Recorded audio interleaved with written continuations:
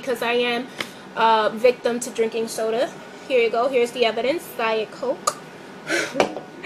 Yeah, sometimes I'm too honest, but you know, that's just me. I really like try to put it out there.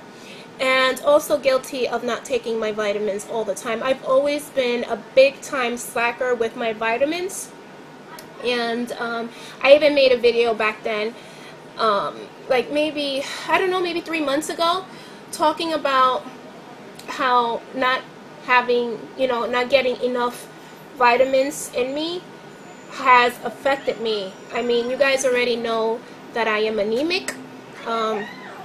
When I was at Vegas, it affected me because we did the flash dance, and I know I had consumed a lot of alcohol the previous day, right? That's another thing I'm a victim of, okay? Yes, I'm an alcohol drinker, and I drink occasionally on the weekends.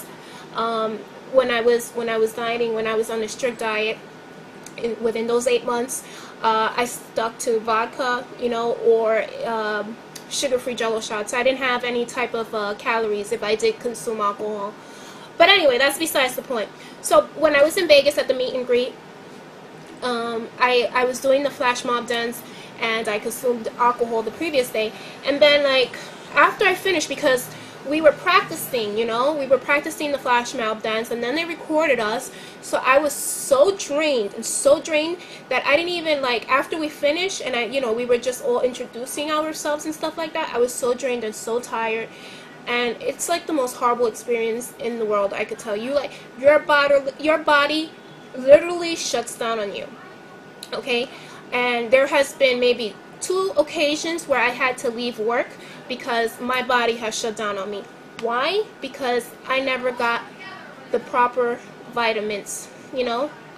Always slacked taking them, and you know, I still do, and that's a big problem that I have. So yeah, that's it. Listen, the point of this video is, right, weight loss surgery is not going to be easy. And just because you have the surgery does not mean that you're going to drop the weight as quickly. If you have the surgery, it's for a reason, right? It's because you're overweight, you're obese, you're morbid obesity, right? You do it for a reason. If you do it, know that you're going to have to work for it. Know that you're going to have to follow a specific diet. Know that you're going to have to follow the rules. Know that you have to exercise your ass off, just how we all did it, you know. And you know, I understand that there are rules, you know. Yes, there are rules, but again, like I said, if you have your own way of dieting and it's working for you, then go ahead and you stick with it. Do what works for you.